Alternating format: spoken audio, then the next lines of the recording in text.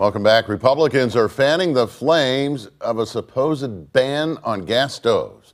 A member of the Consumer Product Safety Commission suggested such a ban after a study showed nearly 13% of childhood asthma cases were attributable to gas stoves. A Texas Republican legislator tweeted that the White House can pry his gas stove from his cold, dead hands. Potential GOP presidential candidate Nikki Haley said, "Liberals came for our light bulbs and our cars. Now they're coming for our stoves." President Biden, however, does not support the idea. Gene, is this really much ado about nothing? Well, progressive can continue to float these crazy ideas, where we can't eat meat anymore. We need to get rid of cows because they produce too much gas and it ruins they're always coming up with these crazy ideas. And so Republicans are fed up with it. And as long as they continue to float these things, AOC is out there on TikTok talking about taking away our stoves, then we're going to continue to respond with how ridiculous these ideas are. What is the official stove-hating Democrat response? I have a gas stove, and here's the other thing. Do you know how to use it? It was yes, I used it last night, and this is being recommended by some third-party group, and now it's being labeled to the Democratic Party. Let's remember, these same people 10 years ago were telling us, oh, they're going to take away my lawnmower. It's a bunch of nonsense. It's a sideshow to distract you from the fact that really we need to be finding a way to make our cars have less emissions so that we do less harm to the earth. Nobody's coming for your stove. This is a ridiculous made-up story that the Republicans continue to push. These are not serious individuals. They don't want to address problems. I guess they want us all to have a gun, so when we do take the stoves away, we can just shoot them up. Well, as Illinois lawmakers take on gun violence, Missouri lawmakers update the rules for what women are allowed to wear at the state capitol. The newly updated rules call for women to keep their shoulders covered.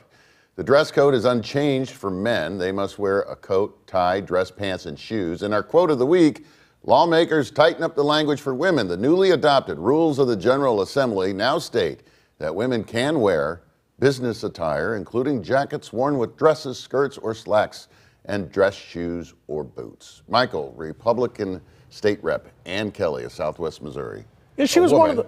She pushed for this. Yeah, and she was one of the leaders saying that we shouldn't be wearing masks. So now she wants us to wear other clothing. But shouldn't there be a dress code? Sure.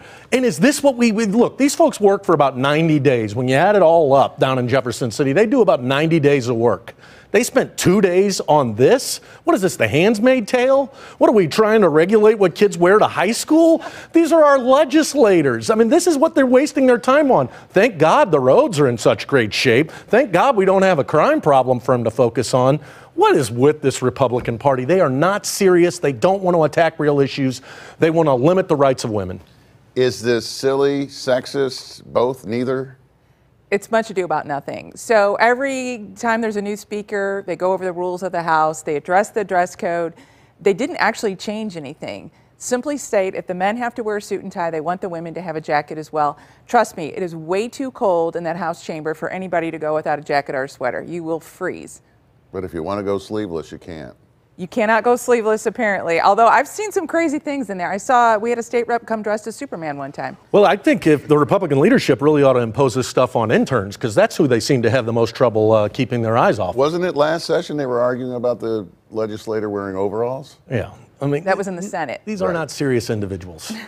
Final thoughts are next. First, this is one Cardinal Way in Ballpark Village from the Clement Auto Group Drone Fox. You can almost smell it. Baseball, spring training, it's coming.